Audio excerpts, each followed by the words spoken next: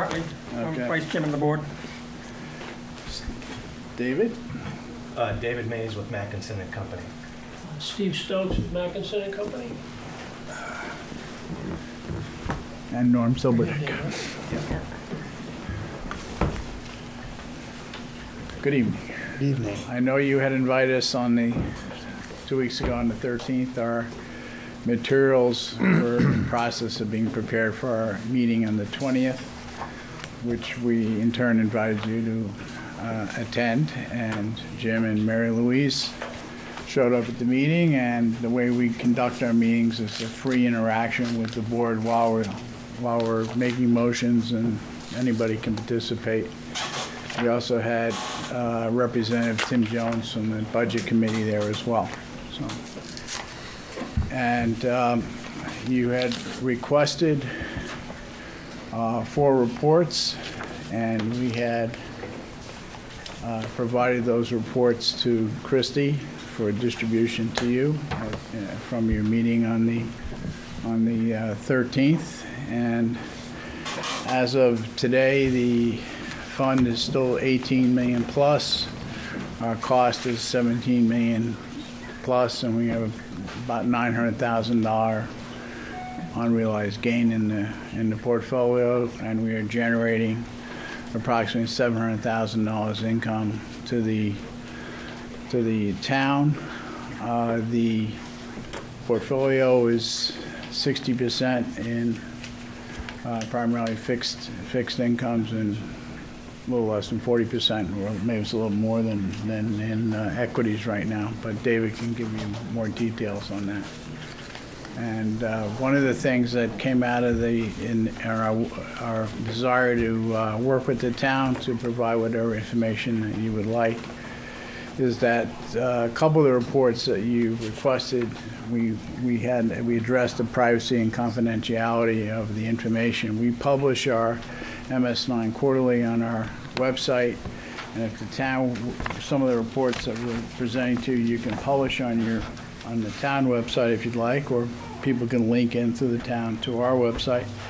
And a couple of reports, because of privacy and potential security, we would ask that they not be published on the website. We're always available to meet with any citizen in the community who would like to get information on the specifics of our portfolio. All they need to do is contact a board member, and we will contact David to arrange that. But so far, in the 7 or 8 years I've been on the board, that's never happened.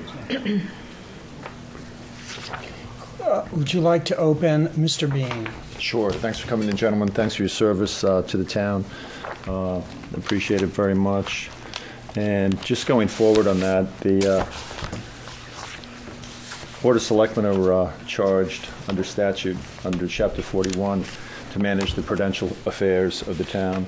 The $18 million that you talk about represents 70% of an annual operating budget. It's a significant amount of money, and it's one that we think that the board, at least I think, needs to accept responsibility in line with state law as it relates to trust funds under Chapter 31. And received the email traffic on confidentiality. And I think that with that amount of money, with the turbulence in the stock market, that it's important that we have these types of meetings and that we have more open communication. I don't think the website that you provide information on is particularly current or helpful. From your website in 2008, there was $15.2 million. And then from your website on 9/30/2011, it's at $14.8 million.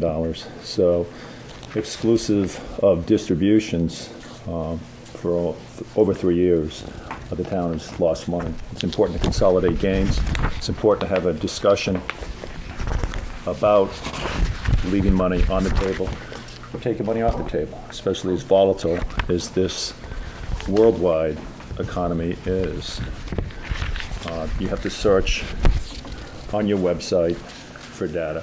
up until the production on the website of the data that was requested, there really was no current information in granularity and in terms of detail, and we're getting there. So thank you for that. Mr. Mackinson produced the data back in 2014 without, to me directly, it was forwarded to the board, without any concerns of confidentiality or security risk. I have those emails. That was Monday, August 11th of 2014. He was, as I understand it, still president of that company. Highfield, here's the information that is responsive to your questions that the galley had this morning. There's no addressing any of the concerns that were addressed in his email to town council and the town manager this week. So, Were you talking apples? well, let and me just oranges? finish. Let me just finish, please. Okay. So, going along with that in your website, and I went to your website to specifically address those issues. I went to the advanced trustee training on the Mackinson website, and the Attorney General has provided that PowerPoint slide, and that is the charitable trust unit, and it specifically addressed the right to know and information request. Government should be open, accessible, and accountable. To that end, public's rights to access governmental proceedings and records shall not be unreasonably restricted. Talks about 91A, we all know about that. And it talks about agency and public body records are subject to disclosure, and I don't think that your minutes on the website meet the standard of what's going on with that amount of money. Public has a right, and this again is from the Mackinson website, public has a right to inspect and copy all non-exempt government records in the custody control of a public body or agency. They're not immediately available, they'll be made available later. Any information created, accepted, or obtained on behalf of a public body are subject to that inspection. And it's written, oral, visual, electronic, and this is from the Attorney General's office, and that's the standard in the compliance with the law that the Board of Selectmen in governing the prudential affairs of this town, almost $20 million, is interested in, because we stand this watch, and it's important. And we've lost millions of dollars before in this turbulent market. And again, thank you for your service in providing your service to this effort. These documents that must be made available are documents stored in the computer, email, voicemail, instant messages, and digital photos.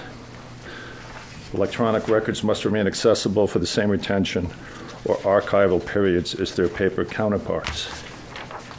Concerning Mr. Mackinson's email to the town manager, most recently, the Attorney General, again from the Mackinson website, talks about redaction. Your website at Mackinson speaks to your concentration, or your practice concentration perhaps, in trustee of the trust funds. You put it out there that you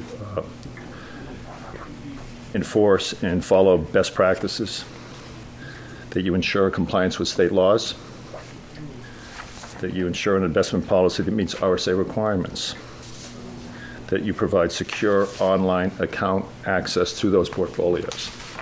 Specifically, the Attorney General's office, and again from the Mackinson website, talks about redaction. Your firm is in the business of working with nonprofits and government agencies, and I speak as one member of the Board of Selectmen. It's up to you and your responsibility when you're providing this information to the governing body to redact, as the Attorney General has instructed your firm to do so, to provide information. And any liability that Mr. Mackinson would have talked about lies with your firm, because you solicited the business, you conduct the business, and it's your liability to conform with the Attorney General and to redact any confidential information. We hope we could have an agreement on that. Your website, as we get back to the Board of Trustees, your minutes I don't find especially helpful. I'll start off with your frequently asked questions. There's been conversations about accessing the $18 million or a portion of that for our own town use. on your question and frequently asked questions, can the town borrow money from the real estate fund? And you put yes, however, it makes little sense to borrow from the real estate. I don't think that's very objective. I think that's an opinion. And then you further state on your website, on August 23rd, 2010, which as we go into the next fiscal year, that'll be 6 years old, the Board of Selectmen affirmed there is no benefit to the town in borrowing money from the real estate fund. I would suggest that that needs to come up to a more contemporary speed in terms of information. Your reports. You've got text and data from the annual town reports on your website. You've got to go to the town report and then go to your report within that, several hundred pages, and find that. I don't find that very effective. I don't find it informative in the standard of this economy that exists today. I don't find that it meets the spirit or the standard of state law. Regarding the actual management information's in the Capital Reserve Fund.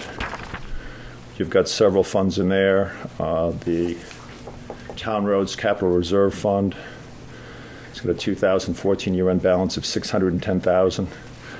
That needs to be made more knowledgeable to the public, especially as we do capital improvements, especially as we look towards budgets.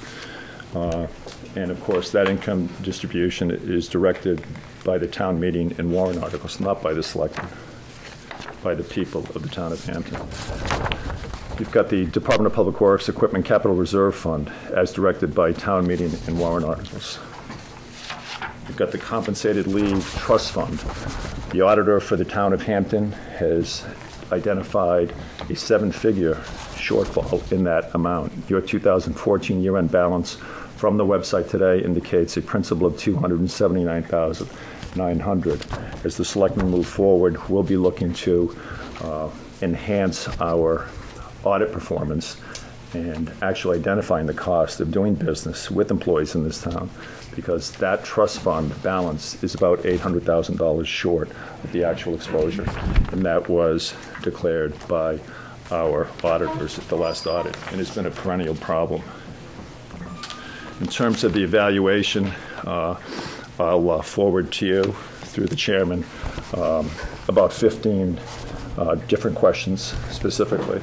I won't bore the public nor take up time with the board. It'll be about the risk tolerance section in the investment policy. It'll be about the investment strategy section, the asset allocation section, the frequency of review section, overall constraints in mutual funds, and an overall general synopsis of how you've changed your way of doing business from when there were exposures as recently as 2009 and 2011, where exclusive of distributions, the town of Hampton lost millions of dollars in that trust fund. And again, the information that has come back through you folks today, exclusive of distributions, or as you say on your website with Mackinson Company, pardon me, withdrawals for the last 3 months, 03/31/2015 to 6/30/2015, which in my mind is a 3-month period. We've lost $170,000 this quarter, and that's from the Mackinson Company. So we just went through labor negotiations with the fire department. Mr. Silberdick, I think, I haven't read it, but I think you put an article in the paper that the selectmen were incorrect in asserting that that amount of money would perhaps substantially, if not completely, fund the firemen's pay raise that you said the selectmen were incorrect in doing. So I wanted to bring that to the fore. We comply with state law. Body. We handle the prudential affairs. And if anybody on this board or in this town thinks that $18 million is not prudential, then I guess I'm in the wrong business. Thank you, Mr. Chairman. Would you like to respond? Yeah, well, first of all, I would like to make an opening remark that we're always willing to provide information to the selectmen as requested. We don't recommend end runs, such as what occurred where Mr. Bean feels he can meet somebody tomorrow at a coffee shop, or send an email to David Mays and ask for information. We'd like all that coming through the office of the chair, and in my absence, the vice chair. And we'll be happy to provide you with information since you're very much involved with protocol. I have here the fund balance is going back to 2008 to 2015. I'd like to share these with you because there are periods where there are ups and downs. I provide these to the selectmen. In 2010, we replaced the investment advisor we had at the end of 2010 with Mackinson and Company, and then we put it out for bid in 2011. Mackinson and Company won the bid. And we went from a strategy of direct investment in equities where we did lose millions of dollars, and we took a much more prudent approach, and we invested with mutual funds. We've invested both in the equities and fixed incomes. And further, because this is 100-year money, the way we view it, we've invested directly into investment-grade fixed income securities, which will hold to maturity. Our average hold period will be about 11 years, but there'll be no risk of principal. And as a result, the town can look forward to getting steady income, and we have taken a strategy that we don't have anything more than 5% in any one particular investment. We're constantly reevaluating the performance of the investment. The investment advisor has the free rein to make changes and has done so. The board has recommended to the investment advisor to make direct investments in fixed securities, and we now have $2.5 million in fixed investments, direct investments, specifically bonds. And we're generating, the fact that the market went down, the markets are what the markets are, and they will always be like that. And if you look at the schedule, there were many periods where there was losses. This is not the first time it's happened, and then it comes back. And over the long haul, the equity market has risen, and I don't see any reason that won't happen again. And we've lived through flash, Steve, you're putting out flash markets. We had flash, between 1987, October of 1987, the New York Stock Exchange closed at 1738. The NASDAQ closed at 360, and the S&P closed at 224. Markets closed today at New York closed at 17,440, NASDAQ closed at 5039, and the S&P closed at 2067. I mean, between those periods, you had Black Monday, you had the tech bubble, you had the 2011 attacks, and you had the financial crisis of 2007 to 2008. I mean, markets go up and markets go down. I mean, it's just the nature of the business. The funds are set up for long-term investing and long-term benefits to the town. Thank you. Why don't we let any of the other gentlemen that would like to say something? John? The town hasn't lost any money over the 8 years that you've been invested. You only lose money if you sell, and we haven't sold any of those funds. I think they're fine, Mrs. Wilson. Well, but the sound quality is not good at home, That's not and they up to need you to handle it. They need to be I think they're heard. fine. I've got it. Thank you, Okay. Mrs. Wilson. That's good. But the assertion that the town has lost millions of dollars is incorrect.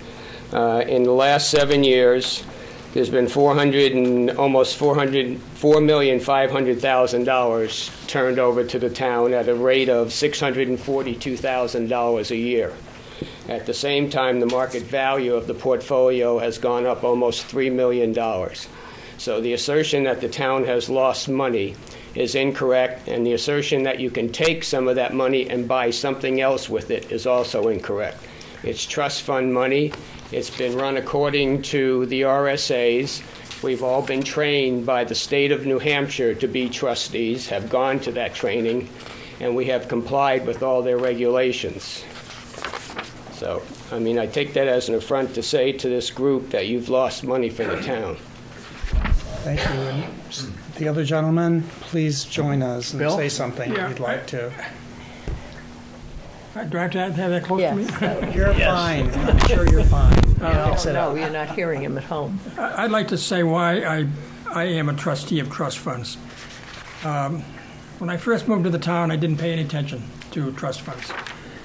But Mr. Mackinson educated me, and I started to pay attention, and I found out that for 20 years after the fund was established, and it was established specifically by the sale of property down at the beach, and it was meant to be a permanent fund for the use of the town.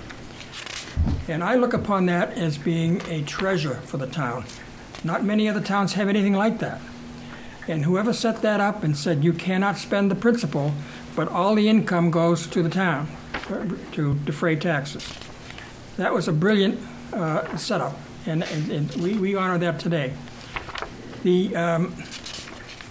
For 20 years, it was about $16 million, $15 to $16 million. It never grew. And the reason it never grew is because they never invested any of the money to take care of inflation. And during that 20-year period, the inflation went up a huge amount. And if it earned any income, the income was turned over to the town, and so the fund stayed the same. And so when I was educated to this fact, I decided to run. And unfortunately, I ran against Vic Lassard. And there was no chance I was going to beat Vic Lassard. But in the same year, we put a warrant article in saying, let's increase the board from 3 to 5. And the purpose of that was to get some new blood on the board and hopefully do something about that lack of preparedness for inflation. And that passed, and we now have 5 members of the board. And I ran later on and was elected to the board. Now, when the board decided to do something about inflation, the only place you do that is through equities. And they decided that 60-40 was a good split. 60 in the things they'd been invested in for years, fixed income, and 40% in equities, which, as time goes on, it will go up over time and take care of that inflation shortfall. And unfortunately, the day that we changed it over was the day just before we had the market crash. And so we lost $1.5 million or $2 million over a period of a year or so. And in hindsight, it would have been better for us to dollar cost average that change from 100% fixed income to 60% fixed income and 40% equities. But we didn't do that. And so we did lose that. And that put it down $1.5 million to $2 million. And what and behold, today we have $18 million there, not $16 million. So it all came back. And because this is a permanent fund set up for the benefit of the town to throw off income, then this is, we look upon this as permanent money. In other words, it's not a piggy bank for the town to take money out whenever they want, to spend on whatever they want, and destroy it. One of the advantages this fund has to the town is it goes on the balance sheet of the town when they go out to borrow money. So on the balance sheet of the town, they have $18 million. So when they go out to borrow some money to build a fire station or repair schools or whatever, the borrowers, the lenders look at that and they say, well, they got $18 million there. And it gives us a lower interest rate. If you spend all that money, you're not going to get the $600,000 a year in interest to the town, and you're not going to have that asset on the balance sheet to reduce the cost of your borrowing. So what I'm saying is it's permanent money, not a piggy bank for the town, and you should leave it alone because it's a treasure this town has that not very many other towns have. That's my reason for being a trustee. And how long have you been a trustee? About 5 years. Thank you very much. It pays to have your experience of being on the board, too, to be able to explain it like you just did. Thank you. Did you want to say something, sir? I don't really have anything to add other than you do have a solid board of trustees with some investment experience, and it's a pleasure working with them. Thank you. And we're here to answer any questions about the portfolio. Thank you. And did you want me? No? No. Okay. We'll come to the board now. Mr. Bridle? Well, like I said, obviously I use somebody to do my own investments for me for the same reason as you want to have some good quality people doing it. It would be nice if we could, I'm not saying not pay it back, but use some of that instead of paying the interest rates. Use some of that for some of our bond issues, so that we're not paying $200,000, $300,000, $400,000 in bond in interest. Still pay it back to the trust fund, so the trust fund wouldn't lose any of the money because it would be paid back, but would refrain from us from keeping the interest rates. And is there any way to do that? Well, it's a wash if it happens, because the interest expense that you pay equals the interest income that we get. They offset each other, so it's basically an interest-free loan to the town. And then when we get paid back to principal, we're losing on the basis of inflation, because the time value of money will shrink the value of the money that's paid back. The town's borrowing rate is, I believe, less than what we're earning right now. And it's in the town's best interest, because if you take $5 million or $10 million of that money and you lose $400,000 of income, that's $400,000 less income, and it's a free loan, or you're basically just taking the money, because paying it back won't help the trust. I think that apart from this, I mean, the money goes to the town. If you want it for public works, you can use it to either lower tax base or reallocate it in some manner that you can use those funds for capital improvements, or setting up money for additional activities that help the town. But I think it's bad accounting. You wind up having no income coming in, offsetting your interest, and you're really losing the value of what that trust fund represents. In my opinion, bad business decision. Mrs. Woolsey? Yeah, I certainly agree with the trustees on that.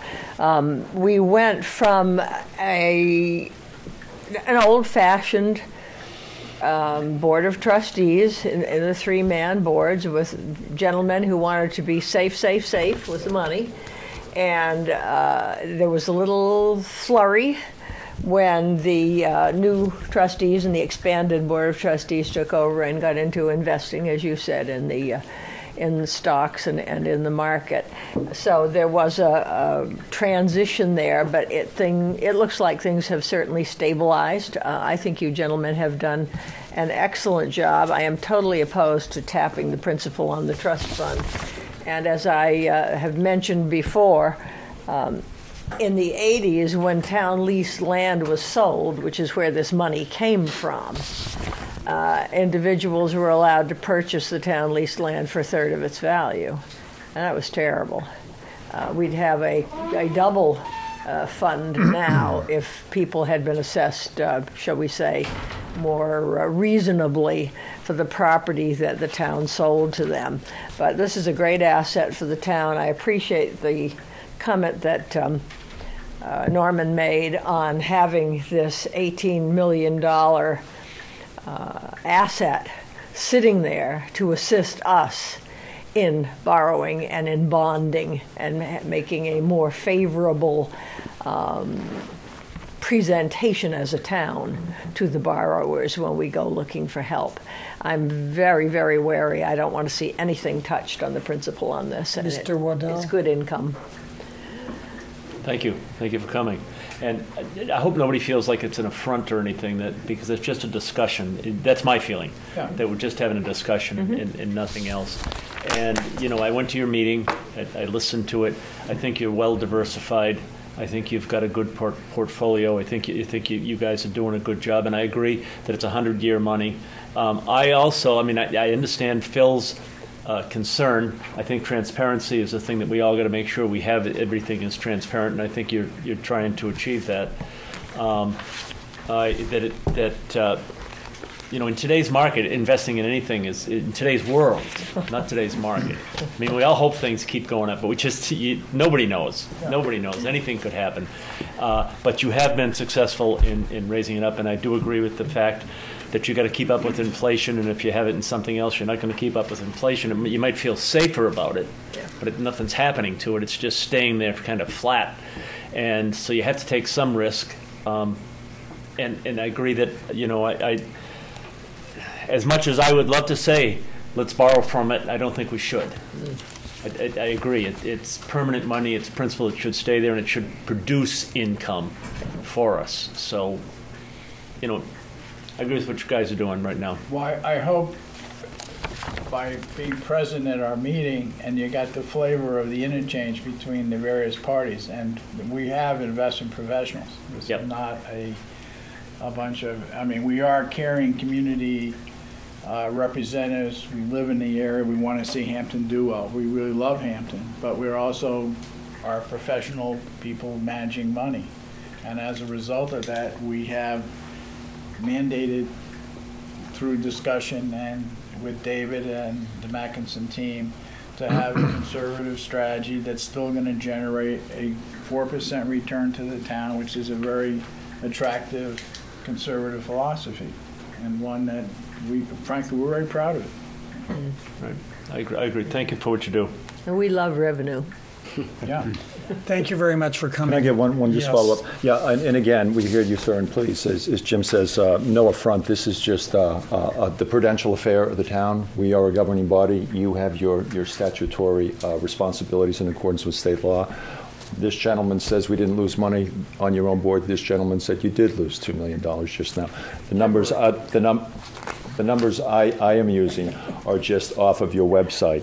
And the difference between younger people looking and listening to this in Black Monday is Wall Street has changed, and where our money swims. And just real quickly, and I think this is important, is the Glass-Steagall Act was repealed, and investment banks had to be bailed out by my grandchildren and everyone's grandchildren in this room.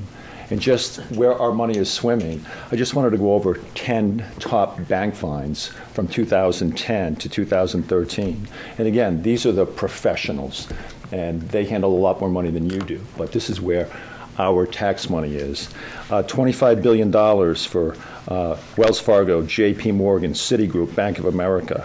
They were fined $25 billion for foreclosure processing abuses. And these are professional money men, too. Only they make a lot more money than you folks do than we do. $9.3 billion for foreclosure abuses. 13 banks, to include Bank of America, Wells Fargo, J.P. Morgan, and 10 others. $1.9 billion money laundering, HSBC, 2012. $1.5 billion for manipulating LIBOR rates. $920 million in 2013 for lack of oversight of giant bets by the London Whale. That was with J.P. Morgan. $550 million for Goldman Sachs for materially misleading and incomplete information in the sale of mortgage-related securities. $453 million for Barclays for manipulation of interbank lending rates. $410 million electricity market manipulation for J.P. Morgan Chase. $335 million discrimination against black and Hispanic borrowers, Bank of America. So times have changed on Wall Street. That's where our money is. We respect you. You're honest people. You're competent people. You're professional people. We are just doing our prudential affairs. The street has changed. Where our money swims has changed. And if we weren't standing our watch and doing this type of research and raising this, if the market does crash again and the government can't go to the well and bail out Wall Street with my grandchildren's money, then woe on me and anyone that sits on this board. And I thank you for your integrity and for showing up in your service to the town. Thank you, Mr. Chairman. I just want to make a point regarding the comments you made. Of course, those are the result of the largesse of the banking, lack of controls in the banking community. And in that period of time, we had an investment advisor who was making investments and was very strong in the financial securities industry. and we lost a lot of money on some of those names. And that was the catalyst for replacing that investment advisor and putting it out for bid. And we changed our strategy from that kind of investing to a much more hedged bet with the mutual funds that we have purchased, and we are not heavily betting on Banks of America or Wells Fargo or HSBC. They may be buried in a portion of a portfolio someplace, but they're not where we're putting our money. And we, I think, have taken with this board and a much more conservative view to protect the town's money and treat it like granny's money, so it's not going to be lost. And I agree, at those kind of situations for which there's no result, nothing has helped the citizens who suffered from all these things, but we're seeing time as healing wounds. To just hope it doesn't repeat. So, Thank you. Thank you, Mr. Chairman. we are free to meet with you anytime you want. If you want to have a visit with us or come to our meetings, you're always welcome to come and participate in them. We are trying to be open. We'll always provide information to you that you request. So that's all I can tell you. Now, Norm, how long have you been on the board? I think I've been there, I'm trying to remember, I ran on a campaign to get rid of all the scoundrels. I think it's 2008. I've been there 7 years. Yeah. And you five, and yeah, five, and you're the new person? He's Mackinson. You're with Mackinson's. Okay. Well, great. We appreciate it. Thank you for coming in. And Thank you for your information. it gives the public a lot Right. chance to see what's happening, and we appreciate that you came in tonight. Okay, thank you. Thank you. Thank you, gentlemen.